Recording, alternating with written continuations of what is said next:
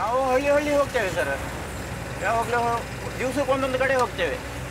ದಿವ್ಸಕ್ಕೆ ಒಂದೊಂದು ಕಡೆ ಹೋಗಿ ಪೇಷಂಟ್ ಎಲ್ಲ ನೋಡಿ ಮೆಡಿಷನ್ ಕೊಟ್ಟು ಬರ್ತೇವೆ. ಮೆಡಿಷನ್ ಎಲ್ಲ ಮೊದಲೆಲ್ಲ ನಮ್ಮ ಗಾಡಿಯಲ್ಲೇ ಇರ್ತೀವಿ ಸರ್. ಮೊದಲು ಒಂದು ಡಿ ಗ್ರೂಪ್ ಕೊಟ್ಟಿದ್ರು ಮುಂಚೆ, ಮತ್ತು ಒಂದು ಡಾಕ್ಟ್ರ್, ಒಂದು ಸ್ಟಾಫ್ ನರ್ಸ್ ಇದ್ದಿದ್ರು. ಸ್ವಲ್ಪ ಟೈಮ್ ಇದ್ದಿತ್ತು. ಈಗ ಅದೆಲ್ಲ ಬಂದ್ ಮಾಡಿ ಆಯಾ ಈಗ PHCದು ಡಾಕ್ಟ್ರ್ ಮತ್ತು ಸ್ಟಾಫ್ ನರ್ಸ್ ಅಲ್ಲಿಂದ PHCದು ಕರ್ಕೊಂಡು ಹೋಗಬೇಕು. ಹಾಗಾಗಿ ಅದನ್ನು ಇದು ಮಾಡಿ ಆಯಾ PHCಗೆ ಡ್ರಗ್ಸ್ ಮೊದಲೇ ಕೊಟ್ಟಿಡೋದು ನಾವು ಅಲ್ಲಿಂದ ನಾವು ತಗೊಂಡು ಹೋಗಿದ್ರೆ ಆಯಿತು.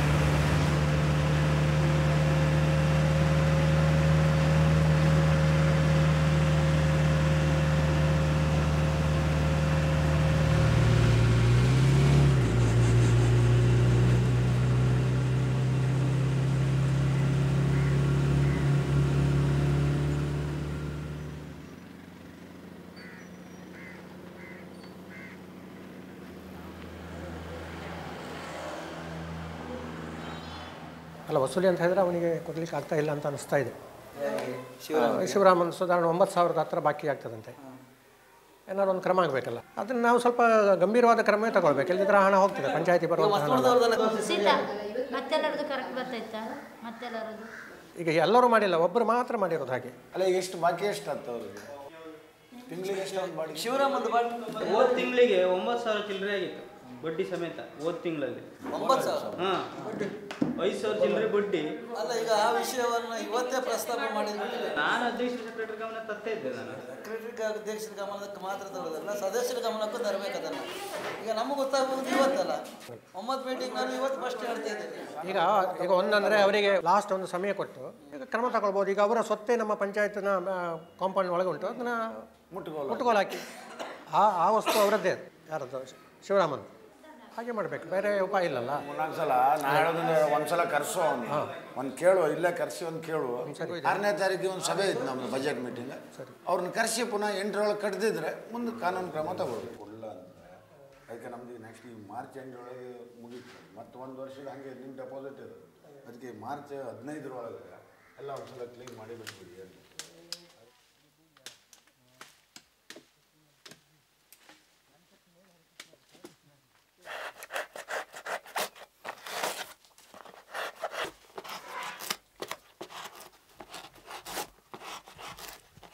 ವಾಸ್ತವವಾಗಿ ನಾವು ನೋಡಲಿಕ್ಕೆ ಹೋದರೆ ಮಾನವ ಸಂಪನ್ಮೂಲ ಅಭಿವೃದ್ಧಿ ಎಲ್ಲೋ ಕೆಳಮಟ್ಟದಲ್ಲಿ 25% ಆಗಿರ್ಬೋದು ಅಂಥೇಳಿ ನನ್ನದೊಂದು ವೈಯಕ್ತಿಕ ಅನಿಸಿಕೆ.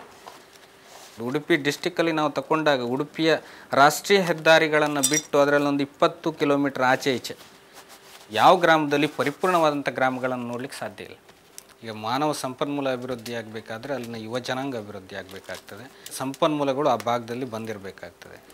ನಾವು ಅಲ್ಲಿ ನೋಡ್ತಕ್ಕಂಥದ್ದು ಕೇವಲ ಒಂದು ರಸ್ತೆಗಳನ್ನು, ಒಂದು ಸ್ವಲ್ಪ ಸೇತುವೆಗಳನ್ನು ಬಿಟ್ಟರೆ ಮನುಷ್ಯ ಅಭಿವೃದ್ಧಿ ಹೊಂದತಕ್ಕಂಥ ಅಥವಾ ಇವತ್ತಿನ ಯಂಗ್ ಜನ್ರೇಷನ್ ಇವತ್ತು ಜಾಗತೀಕರಣದ ಒಂದು ಅಲೆಯಲ್ಲಿರುವಾಗ ಇವತ್ತಿನ ಯುವ ಜನರಿಗೆ ಉದ್ಯೋಗದ ಅವಕಾಶಗಳು ಕೂಡ ಸಿಗ್ತಾಯಿಲ್ಲ.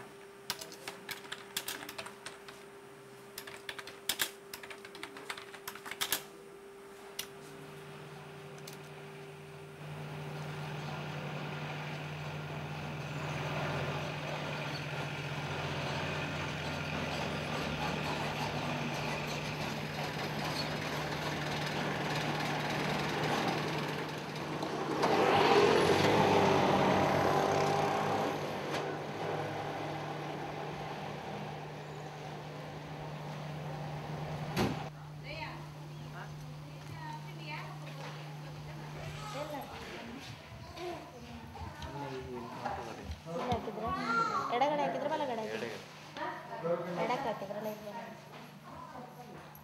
ಕೈ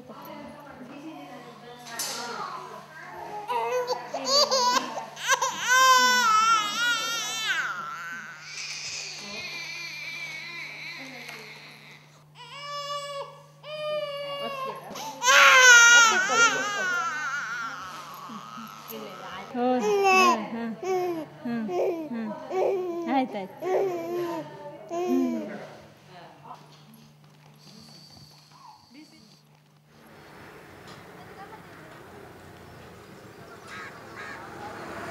ಬರುವಂತೆ ಕುಂದಾಪುರ ತಾಲೂಕಿನ ಸಣ್ಣ ಪಂಚಾಯತುಗಳಲ್ಲಿ ಒಂದು 5,000 ಜನಸಂಖ್ಯೆ ಇದೆ. ಆದರೆ ಭೌಗೋಳಿಕ ವಿಸ್ತಾರ ಭಾಳ ಕಡಿಮೆ. ನಮಗೆ ಸರ್ಕಾರದಿಂದ ಬರುವ ಅನುದಾನ ಬರ್ತದೆ, ವರ್ಷಕ್ಕೆ 5 ಲಕ್ಷ ಕೊಡ್ತಾರೆ. ಆದರೆ ಇದು ಸಾಲೋದಿಲ್ಲ. ನಮ್ಮ ಸಂಪನ್ಮೂಲ ನಾವು ಸಾಕಷ್ಟು ಹೆಚ್ಚಿಗೆ ಮಾಡ್ಕೊಂಡಿದ್ದೇವೆ. ಆಸ್ತಿ ತೆರಿಗೆ ಹಾಕಲಿಕ್ಕೆ ನಮಗೆ ಅವಕಾಶ ಇದೆ. ಪಂಚಾಯತ್ಗಳ ಕಟ್ಟಡಗಳಿವೆ, ಪ್ರತಿ ತಿಂಗಳು ಬಾಡಿಗೆ ಬರ್ತದೆ. ಲೈಸೆನ್ಸ್ ಅಂತ ನಾವು ಅಂಗಡಿಗಳ ಮೇಲೆ, ಹೋಟೆಲ್ಗಳ ಮೇಲೆ ಹಾಕ್ತೇವೆ. ಕಟ್ಟಡಗಳನ್ನು ರಚನೆ ಮಾಡುವಾಗ ಅದಕ್ಕೆ ಲೈಸೆನ್ಸ್ ಹಾಕ್ತೇವೆ. ಆದರೆ ವೆಚ್ಚ ಮಾಡುವಾಗ ನಾವು ತುಂಬ ಮಿತವ್ಯಯವನ್ನು ಅನುಸರಿಸ್ತೇವೆ. ನಾವು ಮನೆಗಳಲ್ಲಿ ಹೇಗೆ ವೆಚ್ಚ ಮಾಡ್ತೇವೆ ಹಾಗೆ ನಮ್ಮ ನಿಧಿಯನ್ನು ವಿನಿಯೋಗ ಮಾಡುವ ಸಂದರ್ಭದಲ್ಲಿ ಅದೇ ವಿವೇಚನೆಯನ್ನು ಬಳಸ್ತೇವೆ ನಾವು. ಉದಾಹರಣೆ ಹೇಳುವುದಾದರೆ, ರಾಜ್ಯದಲ್ಲಿಯೇ ಅತ್ಯಂತ ಕಡಿಮೆ ವಿದ್ಯುತ್ ಬಿಲ್ ಪಾವತಿ ಮಾಡುವ ಪಂಚಾಯತ್ಗಳಲ್ಲಿ ಮರವಂತೆ ಮುಂದಿದೆ. ಹಾಗೆ ನೀರು ಸರಬರಾಜಿಗೆ ಕೂಡ ಅದು ಕೂಡ ಹಾಗೆ ಆದಷ್ಟು ಮಿತವ್ಯಯವನ್ನು ನಾವು ಪಾಲಿಸ್ತೇವೆ. ನೀರು ಬಿಡುವ ಸಮಯವನ್ನು ಸ್ವಲ್ಪ ಮಿತಿಗೆ ಒಳಪಡಿಸಿ ಎಷ್ಟು ಬೇಕೋ ಅಷ್ಟು ನೀರು ಬಿಡುವಂಥದ್ದು. ಹೀಗೆ ಈ ನಿಧಿಯನ್ನೆಲ್ಲ ನಾವು ಅಭಿವೃದ್ಧಿಗೆ ಹೆಚ್ಚು ಬಳಸ್ಕೊಳ್ತೇವೆ. ಮತ್ತು ನಮಗೆ ಬೇರೆ ಬೇರೆ ಮೂಲಗಳಿಂದ ಅಭಿವೃದ್ಧಿ ಯೋಜನೆಗಳನ್ನು ಪಡ್ಕೊಳ್ಳಿಕ್ಕೆ ಎಷ್ಟು ಪ್ರಯತ್ನ ಸಾಧ್ಯ ಉಂಟು ಅಷ್ಟು ಮಾಡ್ತೇವೆ. ನಮ್ಮ ಜಿಲ್ಲಾ ಪಂಚಾಯತು, ತಾಲೂಕು ಪಂಚಾಯತುಗಳು, ಶಾಸಕರು, ಸಂಸತ್ ಸದಸ್ಯರು ಅವರದೆಲ್ಲ ನಿಧಿಯನ್ನು ಇಲ್ಲಿಗೆ ಅಲ್ಪ ಸ್ವಲ್ಪ ಪ್ರತಿ ವರ್ಷ ಕೊಡುವ ಹಾಗೆ ನಾವು ಒತ್ತಡ ತರ್ತೇವೆ. ಅವರು ಕೊಡ್ತಾರೆ. ಕಡಿಮೆ ನಿಧಿಯಲ್ಲಿಯೇ ಹೆಚ್ಚು ಅಭಿವೃದ್ಧಿ ಕೆಲಸಗಳನ್ನು ಮಾಡಿಕೊಳ್ಳಿಕ್ಕೆ ನಮಗೆ ಸಾಧ್ಯ ಆಗ್ತದೆ.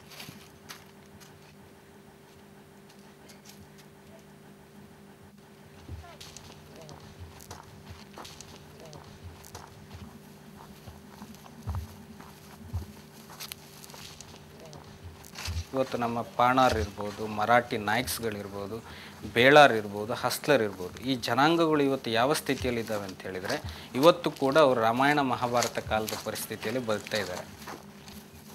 ಪಾಣಾರು ನಮ್ಮ ಹೊಸಂಗಡಿ ಭಾಗದಲ್ಲಿ, ಒಂದು ಹೊಸಂಗಡಿ ಮತ್ತು ಅಕ್ಕಪಕ್ಕ ಬೆದ್ರಳ್ಳಿ ಈ ಪರಿಸರದಲ್ಲಿ ಅವರು ಇದ್ದಾರೆ.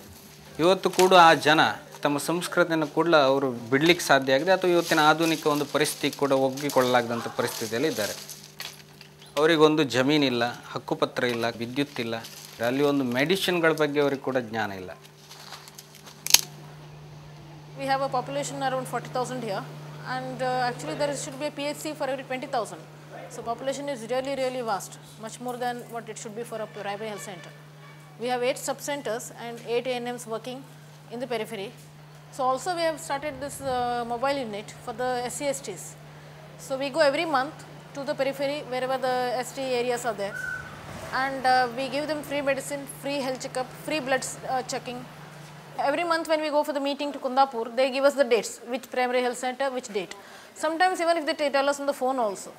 So whenever I get to know, I immediately inform my field workers or my ANMs, so that they in turn inform the community house to house.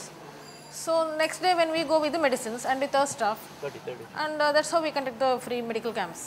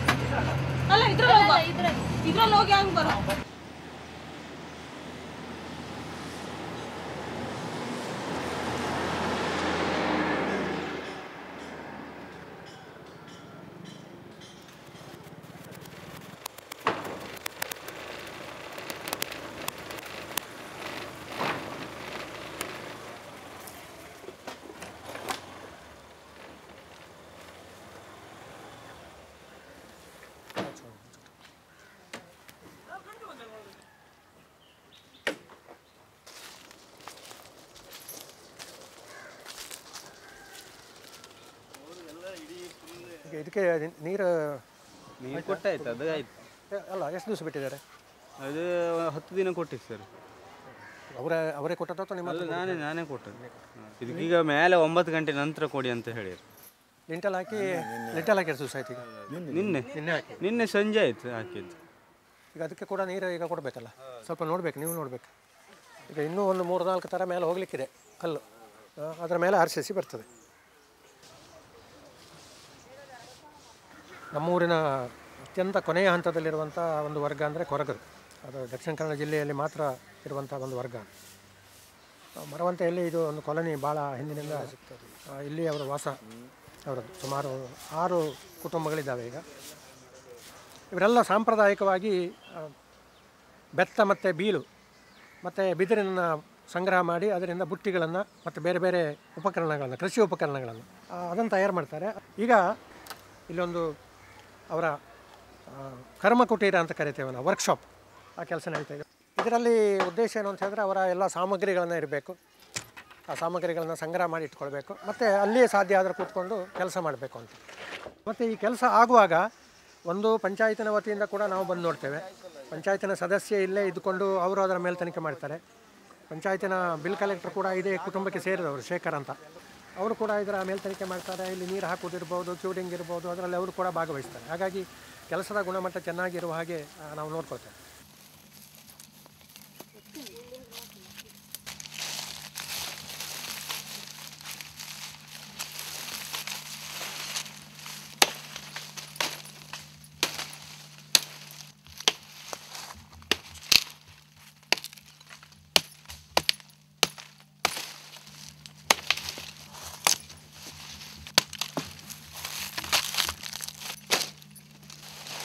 ಇವತ್ತು ನಾವು ಕಾಮನ್ ಆಗಿ ಇಲ್ಲಿ ಪೇಟೆ ಭಾಗದಲ್ಲಿರ್ಬೋದು ಅಥವಾ ಸಾಧಾರಣವಾಗಿ ಜಮೀನ್ದಾರಿಕೆ ಪದ್ಧತಿಯಲ್ಲಿ ಕೆಲಸ ಮಾಡುವವರಿಗೆ ಅವರಿಗೆ ಒಂದು ಮ್ಯಾಕ್ಸಿಮಮ್ ಆಗಿ 120 ರೂಪೀಸ್ವರೆಗೆ ಸಂಬಳ ಸಿಗ್ತದೆ.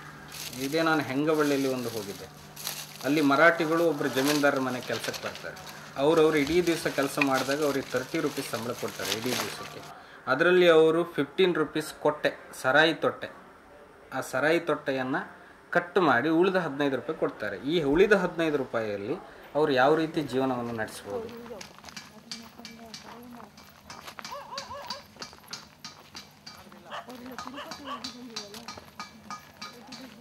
ನಮ್ಮ ಜನಾಂಗ ತುಂಬ ಹಿಂದುಳಿದ ಜನಾಂಗ. ಹಿಂದುಳಿದಂದರೆ ಇಲ್ಲಿ ಎಜುಕೇಷನ್ ಗೊತ್ತೇ ಇಲ್ಲ. ಎಲ್ಲ ಈ ಶ್ರೀಮಂತರ ಮನೆಗೆ ಜೀತದಾಳುಗಳಾಗಿ ದುಡ್ಕೊಂಡು ಜೀವನ ಮಾಡಿದವರೇ. ನಮ್ಮವ್ರಿಗೆ ಶಾಲೆ ಕಳಿಸ್ಲಿಕ್ಕೆ ಕೆಲವು ಶ್ರೀಮಂತ ವರ್ಗದವರು ಇವ್ರು ಎಲ್ಲಿ ಮುಂದೆ ಬರ್ತಾರೋ ಕೆಳಗೆ ವರ್ಗದವರು ಅಂತ ದೊಬ್ಬಳಿಕಿಂದ ಕೆಲವು ಶಾಲೆಗೆ ಸಹಿತ ಹೋಗದೆ ಯಾರದವರು ಮನೆಗೆ ಕೂಲಿಯ ಮಾಡಿಕೊಂಡು ದನ ಕಾಯ್ಲಿಕ್ಕೆ ಮತ್ತೊಂದು ಹೋಗಿ ಜೀವನ ಮಾಡ್ಕೊಂಡಿದ್ದಾರೆ. ನನ್ನ ತಿಳಿದ ಮಟ್ಟಿಗೆ ನನಗೀಗ 25 ಇಯರ್ಸ್. ಡಾಕ್ಟ್ರನ್ನ ಕಂಡಿದ್ದಿಲ್ಲ. ಹಳ್ಳಿಗೆ ಒಂದು ಇವನು ನರ್ಸು ಕೂಡ ಬಂದಿದ್ದ ದಾಖಲೇನಿಲ್ಲ. ಈಗ ಒಂದು 2-3 ವರ್ಷ ಇತ್ತಿತ್ತಲಾಗೇನು ಕೇಳ್ದಂಗೆ ಬರ್ತಾ ಇದ್ದಾರೆ ಅಂತ ಬಿಟ್ಟರೆ ಮೊದಲೇ ಈಗ ಹೆಚ್ಚು ಕಡಿಮೆ ಎಷ್ಟೋ ಜನ ಪಾಪ ತಿರ್ಕೊಂಡ್ಬಿಟ್ಟಾರೆ. ಕೆಲವರು ಹಳ್ಳಿಯಲ್ಲಿ ಅನುಕೂಲ ಇಲ್ಲ, ಗಾಡಿ ವೆಹಿಕಲ್ ಅಂತೂ ಬರುವುದಿಲ್ಲ. ಈಗ ರಸ್ತೆ ಆಗಿದೆ. ಈಗ ಒಂದು 4-5 ವರ್ಷ ಇತ್ತಲಾಗಿ ರಸ್ತೆ ಆದ್ದು ಬಿಟ್ಟರೆ ಮೊದಲು ಕಾಲ್ದಾರಿನೇ ತಡ್ಕೊಂಡು ಹೋಗ್ಬೇಕಾಗುತ್ತೆ. ಸಿರೂರಿಗೆ ಹೋಗ್ಬೇಕು. ಇಲ್ಲಿಂದ ಎಷ್ಟು 7 ಕಿಲೋಮೀಟ್ರಿಗೆ ಕಂಬಳಿಯಲ್ಲಿ ಕಟ್ಟಿಕೊಂಡು ಆರೋಗ್ಯ ಇಲ್ಲಿದ್ದವನಿಗೆ ಹೊತ್ಕೊಂಡು ಹೋಗ್ಬೇಕು ಅಲ್ಲಿಗೆ ಮೆಡಿಸಿನ್ ಮಾಡಲಿಕ್ಕೆ. ಅವ್ನು ಹೋಗೋರಿಗೆ ದಾರಿ ಮೇಲೆ ಕಲಸ ಆಗಿರ್ತದೆ.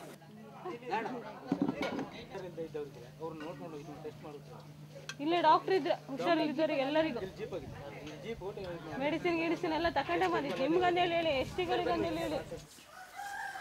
ಹಾಗೆ ಕೆಲಸ ಅಡ್ಡಿಲ್ಲ ಅಲ್ಲ?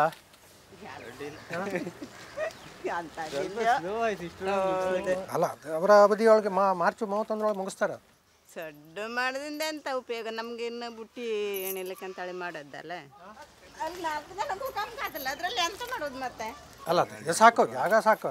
ಪಂಚಾಯತಿನಿಂದ ಹೇಗೋ ಇದೆಯಲ್ಲ, ಅದರಿಂದ ಈ ಒಂದು ಶೀಟ್ ಹಾಕಿ ಸ್ವಲ್ಪ ದೊಡ್ಡ ಮಾಡ್ಕೊಳ್ಬೋದು. ಶೀಟ್ ಹಾಕಿ ಗೋಡೆ ತೆಗೆದ್ರೆ ಉದ್ದಕ್ಕಾಗಿ ಕೆಲವರು ಒಂದು 2-3 ಜನ ಕೆಲಸಗಾರ ಹೊರ ಕೂತ್ಕೊಳ್ಬಹುದು. ನಿಮ್ಮ ವಸ್ತುಗಳನ್ನೆಲ್ಲ ಒಳಗೆ ಇಟ್ಕೊಳ್ಬಹುದು. ಮತ್ತೆ ಇದು ತೆಮೆ ಎಲ್ಲ ತಂದಾಗ ಮಳೆಗಾಲದಲ್ಲಿ ಒಳಗೆ ಇಡ್ಲಿಕ್ಕೆ ಆಗುತ್ತೆ. ಮತ್ತು ಬೇರೆ ಯಾರು ನಂಟರು ಬರುವಾಗ ಅದು ಮುಂಚೆ ಕ್ಲೀನ್ ಮಾಡಿ ಇಟ್ಕೊಂಡು ಅದರಲ್ಲಿ ಉಳ್ಕೊಂಬಕ್ಕೂ ಆಗ್ತದೆ. ಆವಾಗ ಅದೊಂದು ಸವಲತ್ತು. ಈಗ ಸಾಧಾರಣಕ್ಕೆ ನಮ್ಗೆ ಅಡ್ಡಿಲ್ಲ ಅಂತೇಳಿ ಒಂದು ಲೆಕ್ಕದಲ್ಲಿ, ಮತ್ತು ನಮ್ಮ ವೈಶಾಖದಲ್ಲಿ ಕೆಲಸ ಮಾಡಲಿಕ್ಕೆ ಅದು ಒಳಗೆ ಇಕ್ಕಟ್ಟಾಯ್ತದೆ. ನಮ್ಮ ಕರ್ನಾಟಕದಲ್ಲಿ ತ್ರಿಸ್ತರ ಪಂಚಾಯತ್ ವ್ಯವಸ್ಥೆಗಳಿದ್ದರೂ ಕೂಡ ಗ್ರಾಮ ಪಂಚಾಯತ್ ಮಟ್ಟದಲ್ಲಿ ಲಕ್ಷಾಂತರ ರೂಪಾಯಿ ಅನುದಾನ ಬಂದರೂ ಕೂಡ ಇವತ್ತು ಗ್ರಾಮಗಳು ಉದ್ಧಾರ ಆಗ್ತಾಯಿಲ್ಲ. ಪಂಚಾಯತ್ನ ಎಲ್ಲ ಸ್ವತಂತ್ರತೆಯನ್ನು ಕೊಟ್ಟರೂ ಕೂಡ ಅನುದಾನಗಳನ್ನು ಹಂಚುವಾಗ ಅದನ್ನು ನೇರವಾಗಿ ಗ್ರಾಮ ಪಂಚಾಯತಿಗಳಿಗೆ ಅದನ್ನು ಅನುಷ್ಠಾನ ಮಾಡಲಿಕ್ಕೆ ಸಾಧ್ಯ ಆಗ್ತಾಯಿಲ್ಲ. ಹಾಗಾಗಿ ಈ ಸರ್ಕಾರಿ ಅನುದಾನಗಳನ್ನು ಬರುವಾಗ ಗ್ರಾಮ ಮಟ್ಟದಲ್ಲಿ ಆಯಾ ವರ್ಗ ಮತ್ತು ಸಮಾಜಗಳದ ತಮ್ಮ ಏನು ಬೇಡಿಕೆಗಳನ್ನಿದ್ದಾವೆ ಅದನ್ನು ಸ್ಪಷ್ಟವಾಗಿ ಸರ್ಕಾರಕ್ಕೆ ಮುಟ್ಟಿಸ್ತಕ್ಕಂಥ ರೀತಿಯಲ್ಲಿ ಒಂದು ಸಮಿತಿಗಳ ರಚನೆ ಆಗಬೇಕಾಗ್ತದೆ.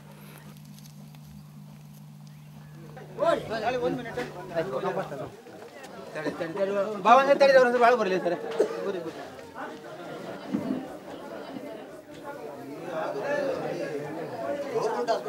ವಿಷಯ ಹೇಳಿದ್ರೆ ಕೆಲವರು ಚೆನ್ನಾಗಿರ್ತಾರೆ ಬಿಡಿ, ಕೆಲವರು ಭಾರಿ ಹೆರಸ್ಮೆಂಟ್ ಕೊಡ್ತಾರೆ. ಈ ಹಳ್ಳಿಯವರಂತೂ ಅನ್ಎಜುಕೇಟೆಡ್ ಸಿಕ್ಕಾಪಟ್ಟೆ ಹೆರಸ್ಮೆಂಟ್ ಕೊಡ್ತಾರೆ ಇಲ್ಲಿ ಗೌರ್ಮೆಂಟ್ ಹಾಸ್ಪಿಟಲಲ್ಲಿ.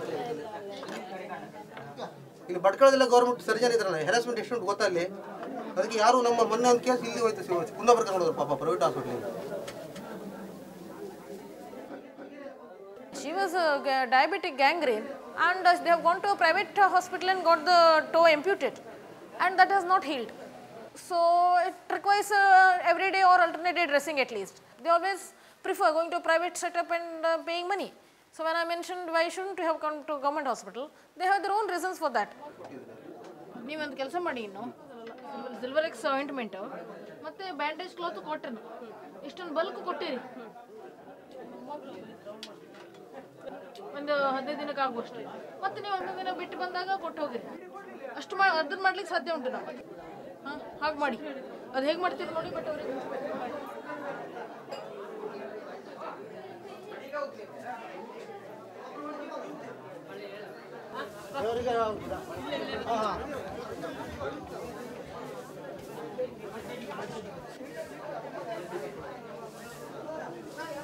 ಈಗ ತಾವು ಇಲ್ಲಿ ಮಾತನಾಡುವಾಗ ಕೇಳಿರಬೇಕು, ನಮ್ಮ ಸದಸ್ಯ ಇದ್ದಾರೆ ಇಲ್ಲಿ ಗೌರಿ ಅಂತ, ಅವ್ರು ಹೇಳಿದ್ರು ಇದು ಚಿಕ್ಕದಾಯಿತು ಅಂತ. ಅವರು ಹೇಳ್ತಾ ಇರುವ ವಿಷಯ ಹೌದು, ಅದು ಚಿಕ್ಕದಾದದ್ದು ಹೌದು. ಅಧ್ಯಕ್ಷರು ಇಲ್ಲೇ ಇದ್ದಾರೆ.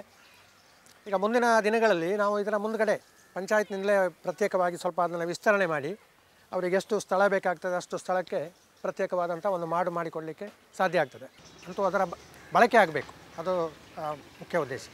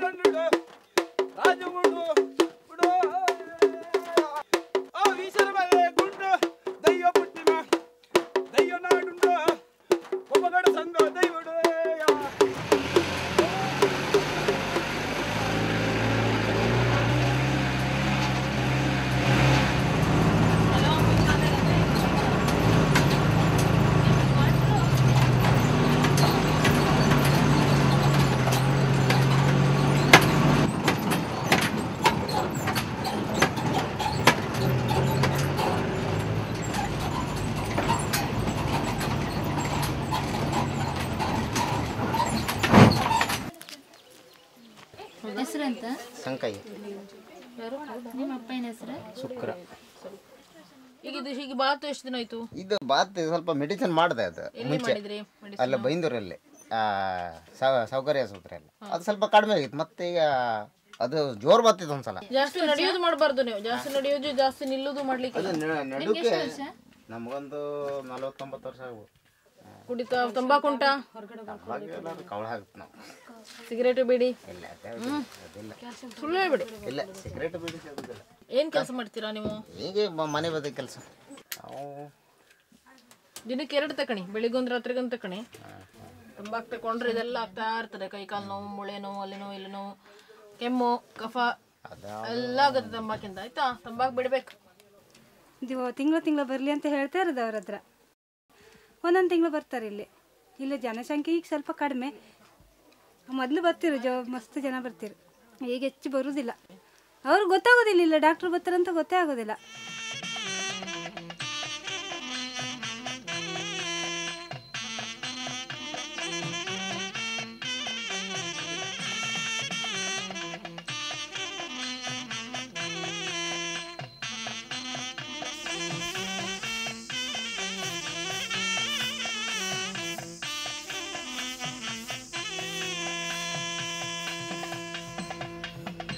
ಮೊದಲು ಕೊರಗರು ಈ ಕಲ್ಯಾಣ ಮಂದಿರದ ದೇವಸ್ಥಾನ ಇದರಲ್ಲಿ ಮದುವೆದಲ್ಲೆಲ್ಲ ಊಟ ಮಾಡಿ ಬಿಸಾಡಿದ ಎಂಜಲ ಎಲೆಗಳಿತ್ತಲ್ಲ, ಅದರಲ್ಲಿ ಉಳಿದ ಅನ್ನ ಆಹಾರಗಳನ್ನೆಲ್ಲ ತಗೊಂಡು ಬಂದು ಹೀಗೆ ಬಿಸಿಲಲ್ಲಿ ಒಣಗಿಸಿ ಅದನ್ನು ಡಬ್ಬದಲ್ಲಿ ತುಂಬಿಡ್ತಾಯಿದ್ರು.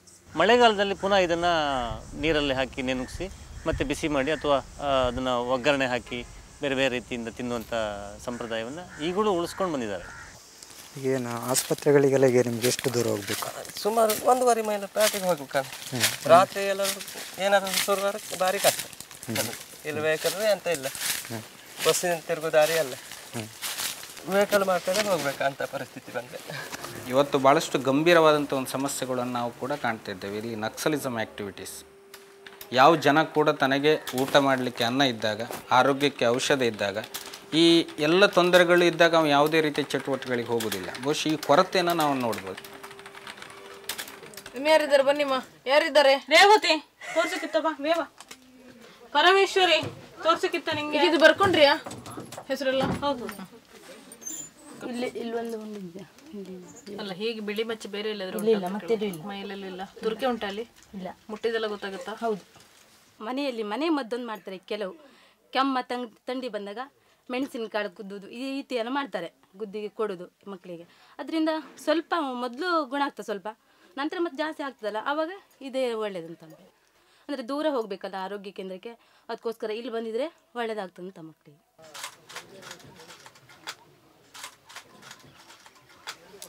For the patients, it is almost, today you will see that it is almost only 1 or 2 buses a day. So it is difficult for them to come practically. And not alone that, even they have to spend almost 25, 30, even sometimes 40 rupees to come. If there is a newborn infant, suppose your mother cannot come alone and a sick person cannot come alone, so another has to accompany.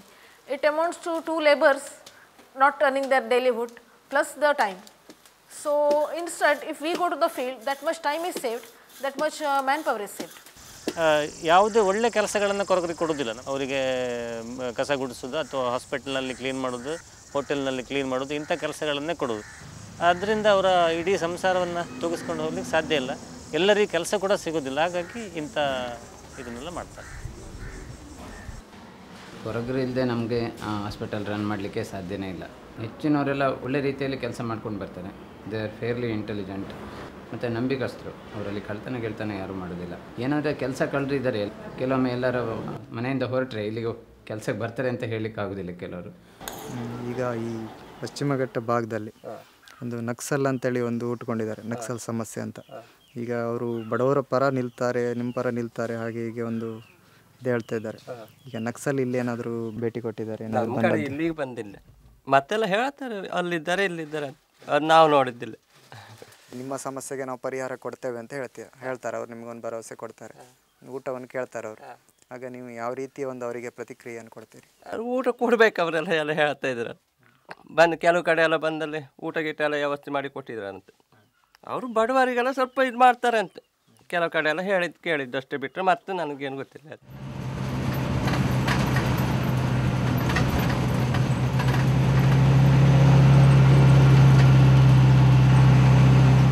ಯಾವ ಹಾಸ್ಪಿಟ್ಲಲ್ಲ? Kundapura government ಆಸ್ಪತ್ರೆ ಪಟ್ಕೊಳ್ವಾ? ಅಪ್ಪ ಇಲ್ಲಿದ್ರ? ಅಲ್ಲೇ ಇದ್ರ? ಅಮ್ಮನೊಟ್ಟಿ ಯಾರು ಇಲ್ಲಿ? ಈಗ ನೀವೇ ಪುದ ಮನೆಗೆಲ್ಲ ಅಲ್ಲ, ಹುಷಾರಿಲ್ದಿದ್ದಾಗೆಲ್ಲ ಬಪ್ಪುಗಳು ಹೋಗ ಕರಿ ಅವಳಿ ಹೋಗೆ ಮಾತ್ರೆ ತಗೊಂಡು ಹೋಗಿ ಚಂದು ಮನೆ ಬಾಗ್ಲವ್ರು ಬಂದ್ರೆ ಬರ್ತಿಲ್ಲ ಅಲ್ಲ. ನಾವು ಹೋಗಿ ಹೇಳ್ತೇವೆ ಅವರಿಗೆ, ಅದರಲ್ಲಿ ಎಜುಕೇಷನ್ ಕಡಿಮೆ. ಆರೋಗ್ಯ ಕಾರ್ಯಕ್ರಮಕ್ಕೆ ಜನರು ಸ್ಪಂದಿಸುವುದೇ ನಿಧಾನವಾಗಿಯೇ ಸ್ಪಂದಿಸುವುದು. ಈ ಸಲ ಹೇಳ್ಬೇಕು ಅವರಿಗೆ, ಇದ್ರ ಬರೋ ಜಾಸ್ತಿ ಅವರಲ್ಲ.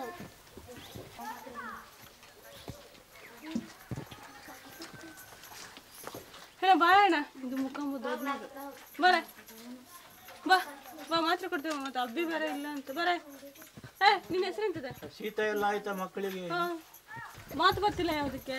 ಹೋಗಕ್ಕೆ ಅಂದ ಬರ.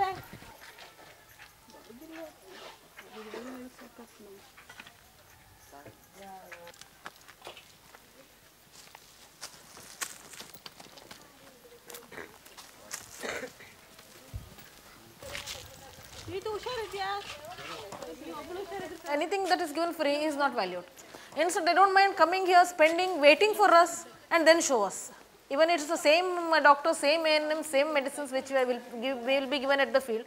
Somehow that resistance is still there. So they feel what is given free, what is given at the 4 doorsteps is not good. Cement ಹೋದದ್ದನ್ನು ಈಗ ನಿಮ್ಮ ಶೌಚಾಲಯ ಎಲ್ಲ ಬಳಸ್ತಾರಾ? ಎಲ್ಲ ಹೋಗ್ತಾರೆ ಹೊರಗೆ ಮಕ್ಕಳು ಕಾಲೋನಿಗೆ ಎಲ್ಲ ಅವಶ್ಯಕತೆ ಆಯ್ತಲ್ಲ ಈಗ. ಇನ್ಯಾವುದು ಬಾಕಿ? ಇನ್ನು ಕಾಂಪೌಂಡ್ ವಾಲ್ ಒಂದು ಬಾಕಿ, ಅದೊಂದು ವಾಲ್ ಆಗಬೇಕು, ಅವರ ಜಾಗ ಒಂದು ಅವ್ರಿಗೆ ಆಗಬೇಕು. ಎರಡು ಬಾಕಿ. ಜಾಗ ಇದ್ದಿದ್ರೆ ಏನು ತೊಂದರೆ ಮನೆಗೇನೆ ಎಲ್ಲ ಆಯ್ತಲ್ಲ.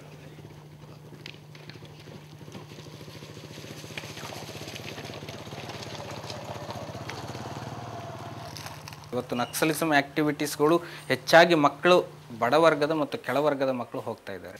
ಇವತ್ತು ನಕ್ಸಲೈಟ್ಗಳಿಗೆ ಅಥವಾ ನಕ್ಸಲ್ ಚಟುವಟಿಕೆಯನ್ನು ಮಾಡೋರಿಗೆ ಸಪೋರ್ಟಿಂಗ್ ಸಿಗ್ತದೆ ಅಂತ ಹೇಳಿದರೆ ಈ ನಮ್ಮ ಏನು ಸರ್ಕಾರ ಮಾನವ ಸಂಪನ್ಮೂಲಗಳ ಅಭಿವೃದ್ಧಿಯ ಬಗ್ಗೆ ಏನು ಜನರಿಗೆ ತಲುಪಿಸಬೇಕಿತ್ತು ಅದನ್ನು ಕೊಡ್ತಾ ಇಲ್ಲ. ಪತ್ರಕರ್ತರು ಬಂದರೆ ಅವರು ಭಯಪಡ್ತಾರೆ, ನಕ್ಸಲರು ಬಂದರೂ ಅವ್ರು ಭಯಪಡೋದಿಲ್ಲ. ಅವ್ರಿಗೆ ಊಟ ಹಾಕಿಸಿ ಚೆನ್ನಾಗಿ ಒಳ್ಳೆ ರೀತಿಯಲ್ಲಿ ನೋಡ್ಕೊಂಡು ಕಳಿಸ್ತಾರೆ.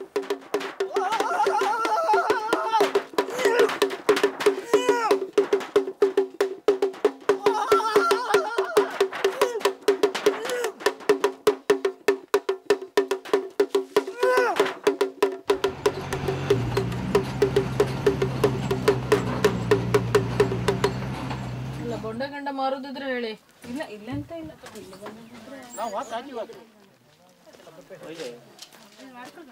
ಡಿಹೈಡ್ರೇಷನ್ ಆಯ್ತು. ಚಲೋ. ಇದು ಮೊಬೈಲು ಹೌದು ಸರ್, ಆದರೆ ಇದಕ್ಕೆ ಸ್ಟಾಪ್ ಅಂತ ಬರಲಿಲ್ಲ. ನಾವು ಬರೆದು ಹಾಕಿದ್ದೇವೆ, ಬೆಂಗಳೂರಿಗೆ ಬರೆದು ಹಾಕಿದ್ದೇವೆ. ಸ್ಟಾಪ್ ಅಂತ ಒಂದು ಸೆಟ್ಟಿಂಗ್ ಬರಲಿಲ್ಲ. ಹಾಗಂತ ಒಂದೊಂದು ಟೈಮಲ್ಲಿ ಇದರಲ್ಲಿ ಇರೋದಿಲ್ಲ ಸರ್, ಬಜೆಟ್ ಇಲ್ಲ. ಈ ಗಾಡಿ ಸಮೇತ ಇಲ್ಲಿದಲ್ಲ ಸರ್, ಪೆರಡೂರು ಇದ್ದಿದ್ದು ಅವರು ನಮಗೆ ಕೊಟ್ಟದ್ದು. ಇದು ಒಳಗಡೆ ಎಲ್ಲ ಹೋಗೋದಿಲ್ಲ ಸರ್, ಒಟ್ಟು ಓಡಿಸೋದು ನಾವೀಗ ಹಾಗೆ.